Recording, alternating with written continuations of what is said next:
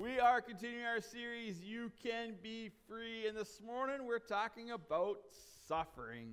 And always the question, how in the world can I be free from sin, free from death, free from all of the things that sin does, and yet, why do I still suffer? Why do I still experience hardship?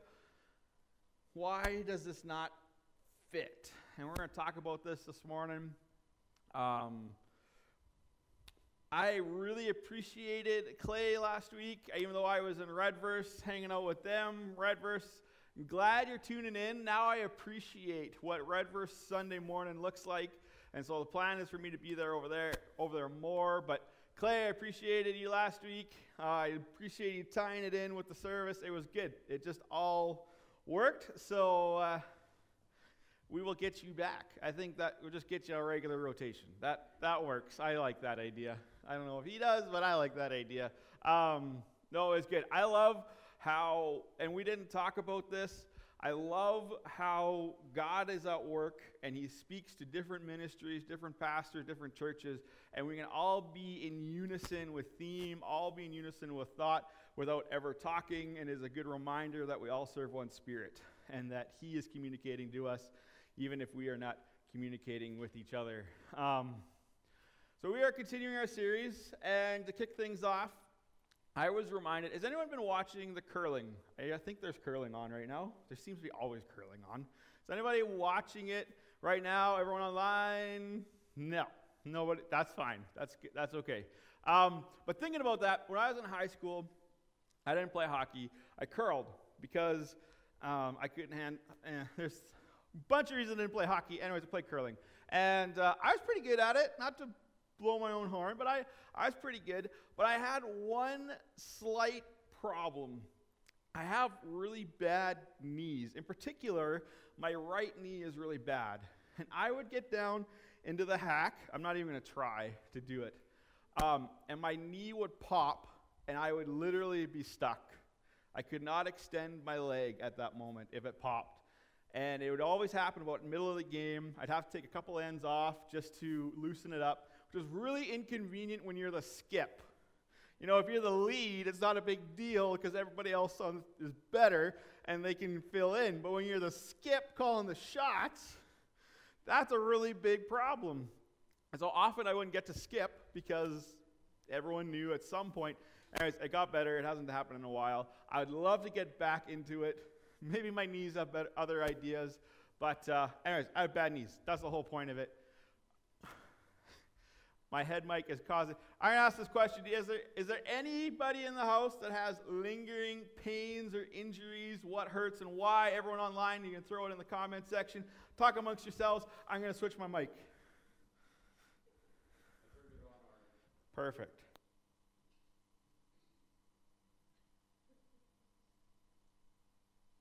Or don't talk amongst yourselves, whichever.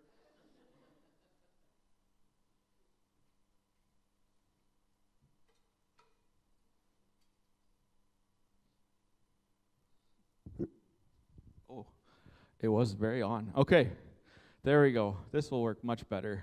That's it. Time to get a new mic. Okay. Anybody, is there anyone brave enough this morning? I shared about my knees. Anyone have a lingering? Margaret, what do you got?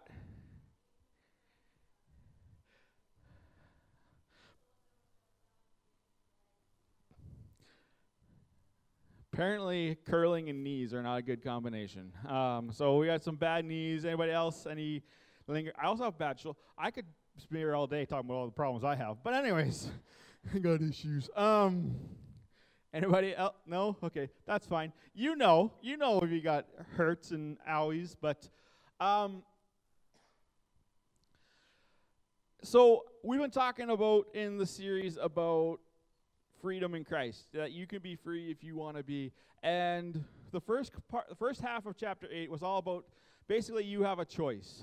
If you continue to serve the flesh, if you continue to serve your sinful desires, if you continue to serve the ideals of the world, there's only one outcome that is awaiting you, and that is death. There is pain, there is hurt, there is death that awaits. But if you serve the Spirit, if you put the ways of God, if you put God's teaching, if you put God's voice is the loudest in your mind, then what awaits you is peace and life.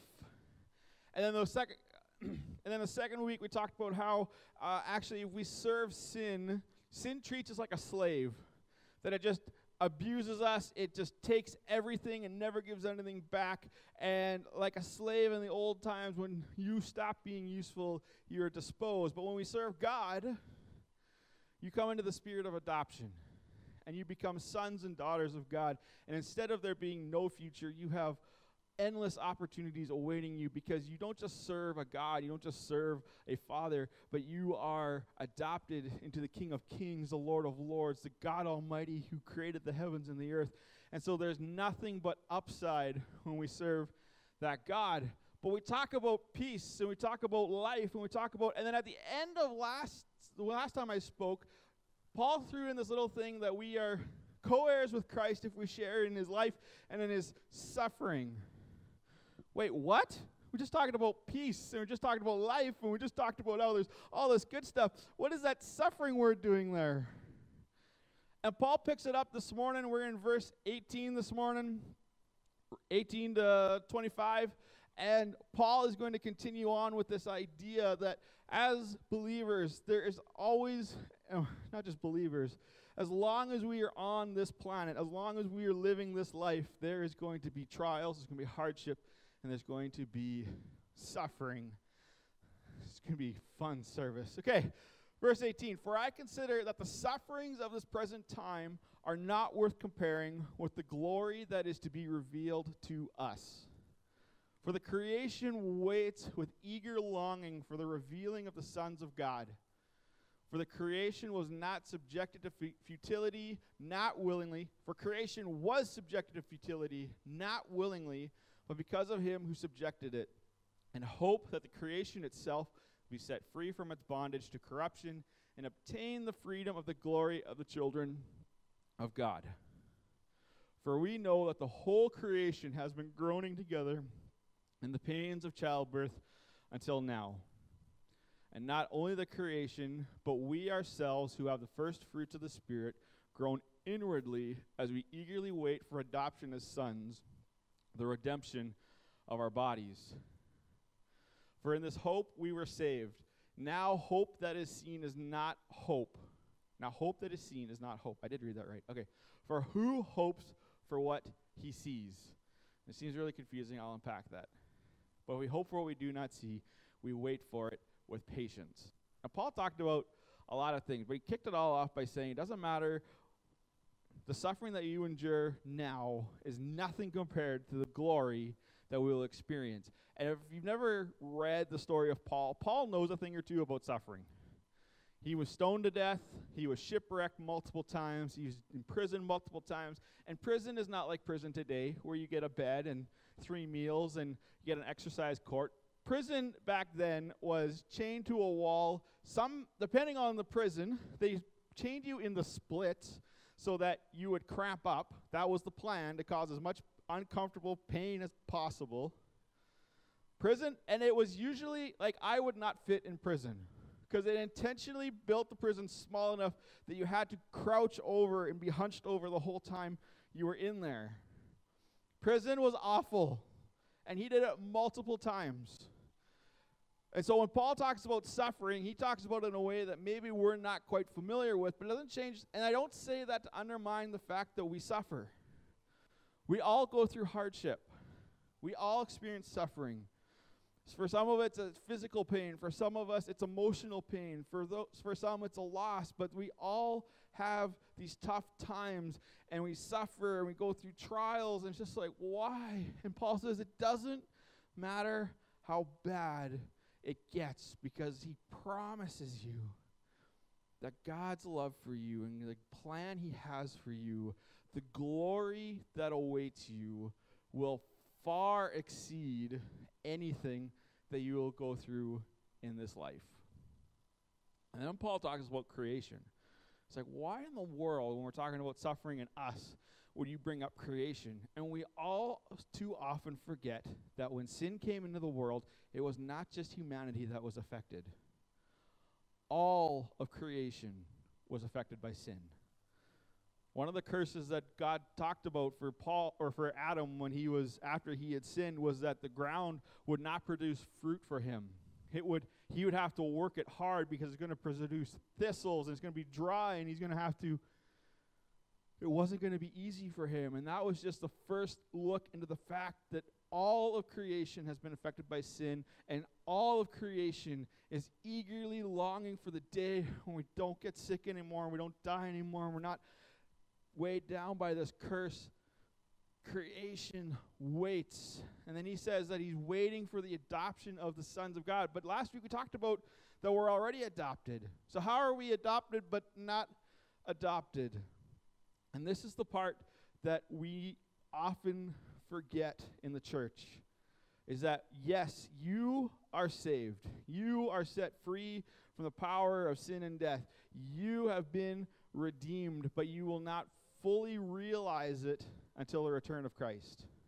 You will not experience, because we say that you are free from sickness, but guess what? We're all still going to get sick. We are free from the power of death, and yet, guess what? We're all going to die, unfortunately. That's the one thing we all have in common. Everyone dies. So how is it? And what Paul is saying is that you have gotten a taste. And the taste, well, I don't want to get ahead of myself in the message, but we've gotten a taste of salvation. We've got a taste that God has set our mind free. He has set our hearts free. He has redeemed the way that we think and the way that we see the world, but the redemption isn't completed yet. And there's still a war to be waged. There's still pain in this world. There's still hurt, and we are still going to experience it until Christ returns. But the good news and the hope that Paul is talking about in this passage is that is the good news. That is the hope. Christ has not come yet. There's still tough times. There's still hardships in this life, but God is coming.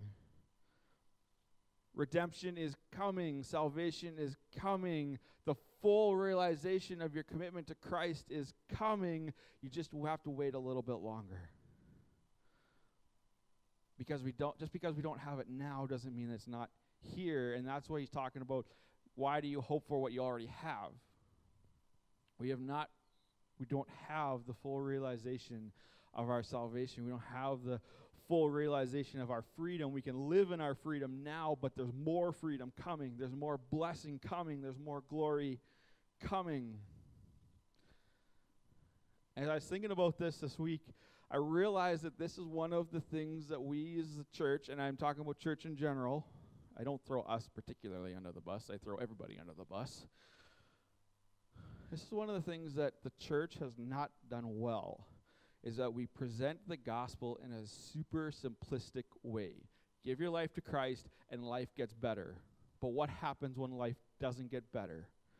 And I'm trying to stay like positive and uplifting, but I've been reading Job. If you've never read Job, here's a tidbit of what Job's all about.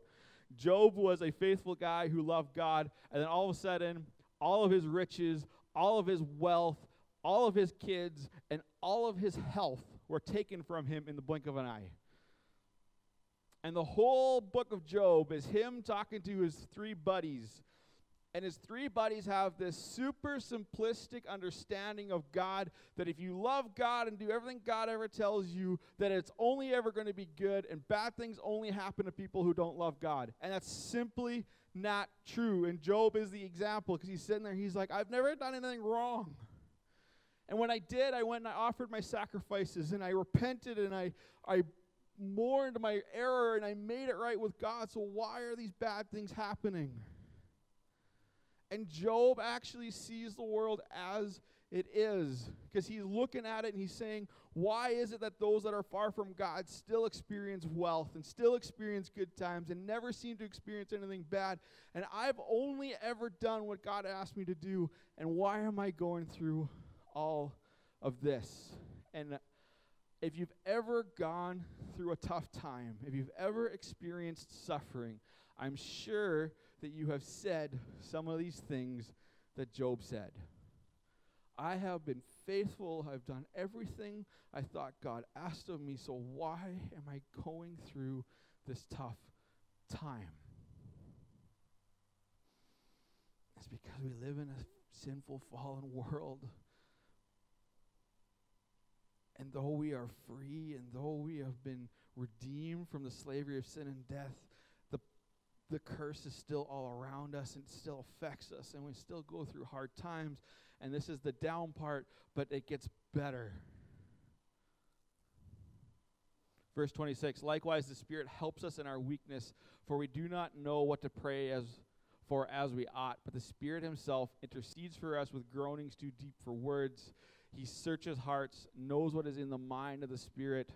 He who searches hearts knows what's in the mind of the Spirit, because the Spirit intercedes for the saints according to the will of God. Paul says, when it gets too hard, when it feels like it's too much, when you feel like you don't have the answers, and you feel, this is the part of the redemption that you've got already. You've got the Spirit of God.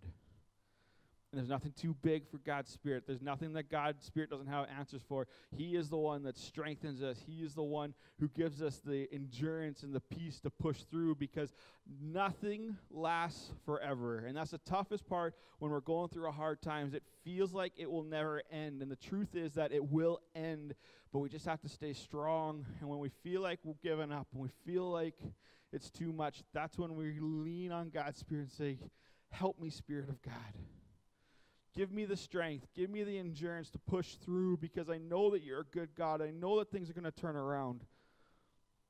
But right now, it's really tough, and I need your help.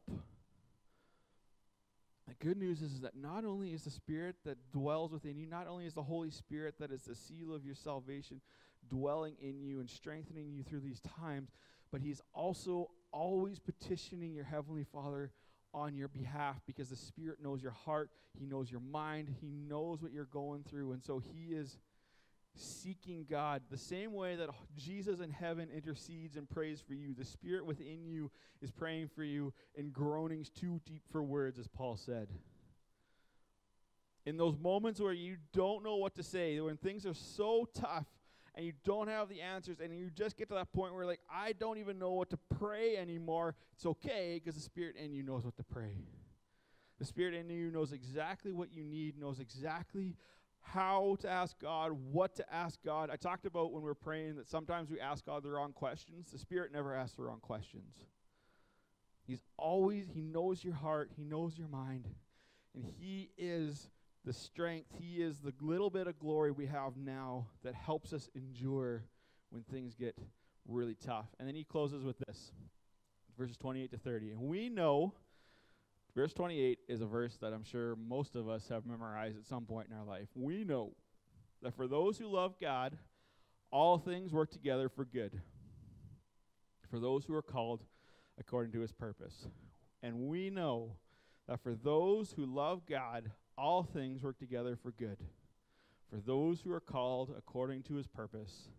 For those whom he foreknew, he also predestined to be conformed to the image of his Son, in order that he might be the firstborn among many brothers. And those whom he predestined, he also called. And those he called, he also justified. And those he justified, he also glorified. All things. One of the cool things about this small group, if you haven't been to small group in a while, you've been missing out. I'm just going to say it just like that.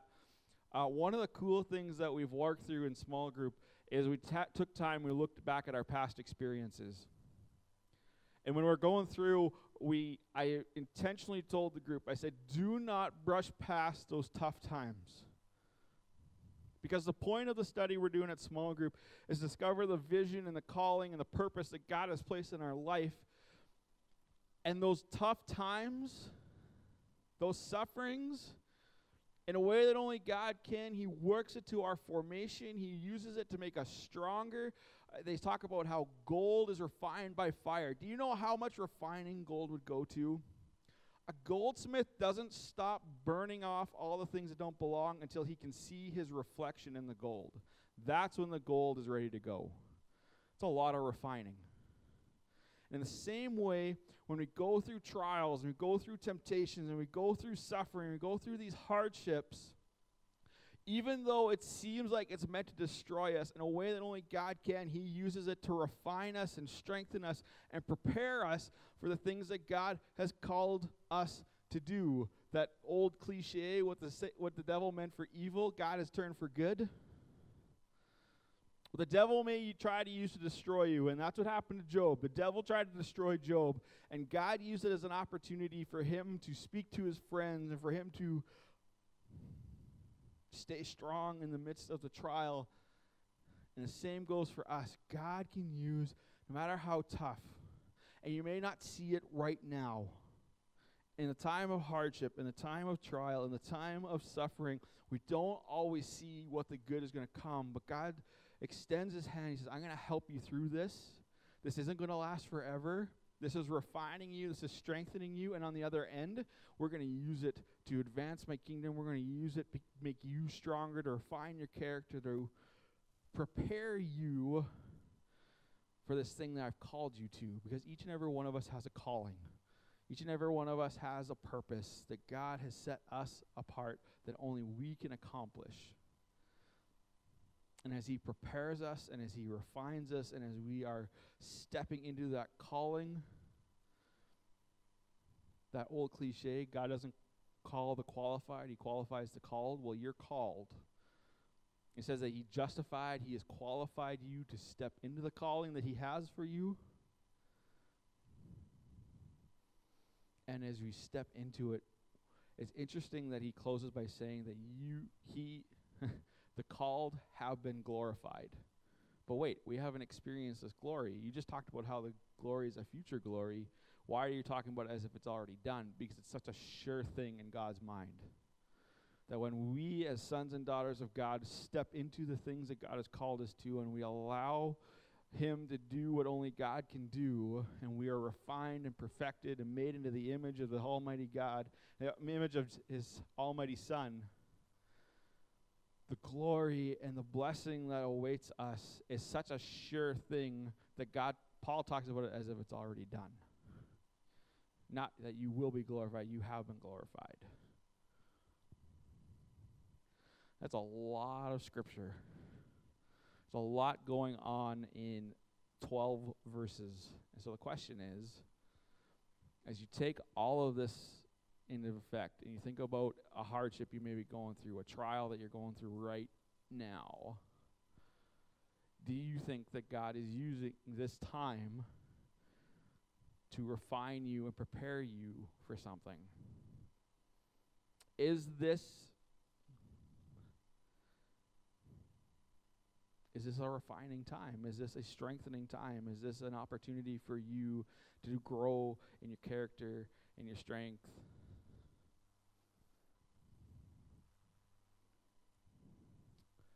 I'm going to close with this. I want you to think about that. Just hold on to that thought. I have something I want to give you. It is called, I teach you the prayer of serenity. Now, some of you may know this prayer already because it's an old prayer. It's been around for a while. I did not come up with it, as much as I'd love to take credit for it. It's been around for a while. I'm going to teach it to you, but I also want to unpack it because I don't want this prayer, the same way as the Our Father, we don't just sit there and pray it verbatim, but it is more of a guide of how we're to pray to God. This prayer of serenity is the same thing. You can pray it verbatim if you want, but I actually encourage you to look at the parts and pieces of it and pray through it that way. So here it goes, prayer of serenity. If you have the app, there's a bunch of blanks that are going to get filled in right away. Here we go. God, grant me the serenity for the things I cannot change. And serenity is another word for peace. God, grant me the peace about the things I'm going through right now that I cannot change. And for whatever reason, we can't change it. It's beyond our control. It's beyond our power. It's beyond our know-how. And there's things in our life that are causing us uncomfortableness and trial that we want to change and we know we can change, but we probably shouldn't change because you might make things worse. We all know what I'm talking about. God, grant me the peace. Grant me the strength and the serenity to get through this thing because I can't do anything about it. You can. I know you can. But I can't. So give me the peace And whatever I need to just endure this until it is done, grant me the serenity about the things I cannot change, courage to change the things that I can, because there are things in our life that are causing hardship and uncomfortableness that we actually do possess the ability and the strength to overcome it, but we're just choosing not to because we're afraid. The courage to change the things that I can. And I think sometimes what has happened, I'm going to get ahead of myself. Courage to change the things that I can, and the wisdom to know the difference. And this is probably the most important part. Because I think what happens is at times we are going through a time of trial and suffering, and it is caused by a thing that is beyond our control, and we try to change it ourselves. And because it was beyond our control, because it was beyond our ability to change, and it didn't work out, we could become afraid of taking on these trials, and so we just stop trying. And there are things that are going on in your life that you maybe can't change, but there are things going on in your life that you can change, you can do something about, and you need to know which is which. You need to know what are the things that are beyond your control that you just need the peace to get through, and you need to know which are the things that you can, and then you need the courage and the know-how or whatever it is that God needs to give you so that you can overcome it and do it in a way that glorifies God. Because sometimes we can take on challenges and we'll get through it, but there's collateral damage behind us, and that's not usually the best way to get through things. God, grant me the serenity. God, give me the peace about the things I cannot change. The courage to change the things that I can. And the wisdom to know the difference. My question to close off is, how could this prayer help you moving forward? How could saying this, how could taking the time and just stopping and just praying for God's peace and wisdom and courage help you through tough times that may come ahead as you look back on how you've dealt with things in the past? For me, I wish I had paused more often and just said, God, is this something I can change? No? Okay. Give me the patience to get through it. Oh, it is? Oh, okay, then help me do it in a way that's glorifying to you, because I'll change it. But it may not end up the way that you want it to end up in the end. I invite the worship team to come on up. I'm going to pray as we close.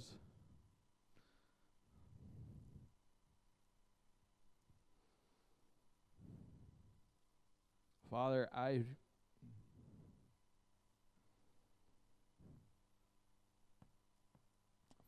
pray that we have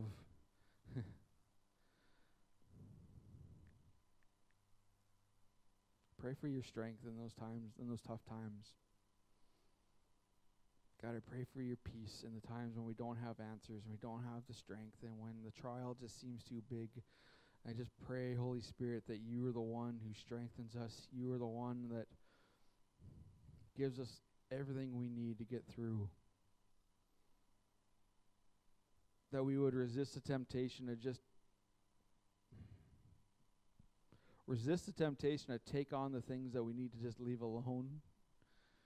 And resist the temptation to just endure it when we should actually be trying to change it. Your word says that we can ask for wisdom freely, and I ask, God, that you would fill your people with wisdom.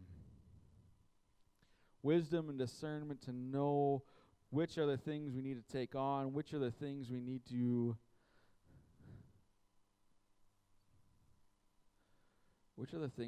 allow to form us and transform us and refine us into who you've called us to be. I thank you, God, for that calling. I thank you, God, that you can work all things to the good of those who are called. God, I pray for everyone here, whether they need strength, whether they need hope, whether they need peace, whatever it is that they are going through. God, you know exactly what it is, and I thank you, Spirit, that you are always praying for us. You are always interceding for us and always always there when we need you the most.